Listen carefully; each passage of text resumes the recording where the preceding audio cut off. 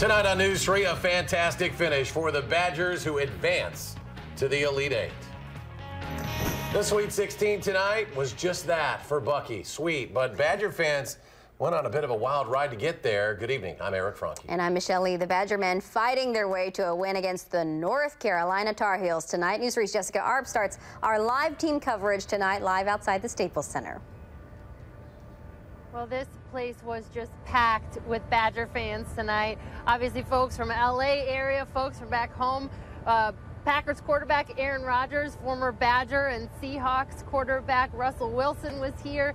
But obviously, the atmosphere, I mean, it was pretty incredible in there. Kohl Center West, you might say, taking Badger fans on quite a ride. I've lived in California for 5 years. And since I've been in California, I saw the Badgers play last year at the Honda Center.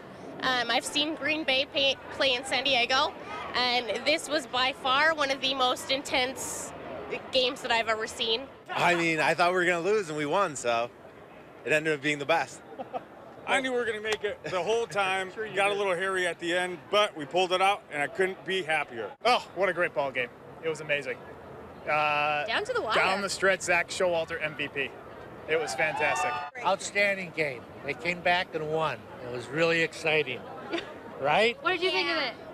Well, I was scared for a little bit, but I'm happy we won. You know what? I'm humbled because I, at 5 minutes, was about to sell my tickets for Saturday, thinking that I would not be at the game. And now what? And now I could not be more pumped to be at the game Saturday. Did you get nervous, though? I was a little nervous. He doesn't have any nails left. I don't know. Hopefully we'll win and we'll get to go to Final Four again. Last year I wasn't able to go Saturday because it was this one's 30th birthday. Thanks for calling me And I chose her over the basketball game, so MVP right here. Best boyfriend ever. But we're back this year.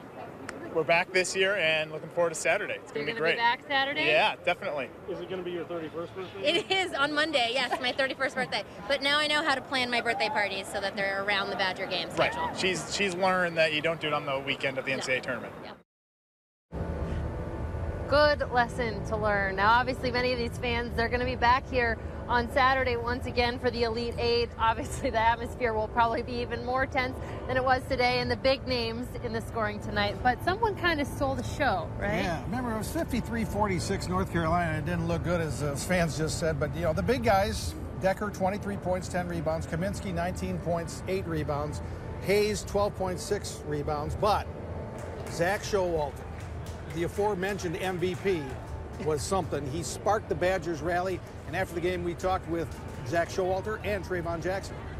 When I caught the ball before my first basket, I heard Trey yell at me, be aggressive. He didn't look at me, but then he scored, and then I was like, way to go, boy. He was like, I heard you. Hearing things like that when Trey's there, and then just having Trey around is always good for our team because he's such a leader vocally, so that helps me a lot. That's how you got to be. I just telling guys in practice, we just have to be aggressive and add to the team.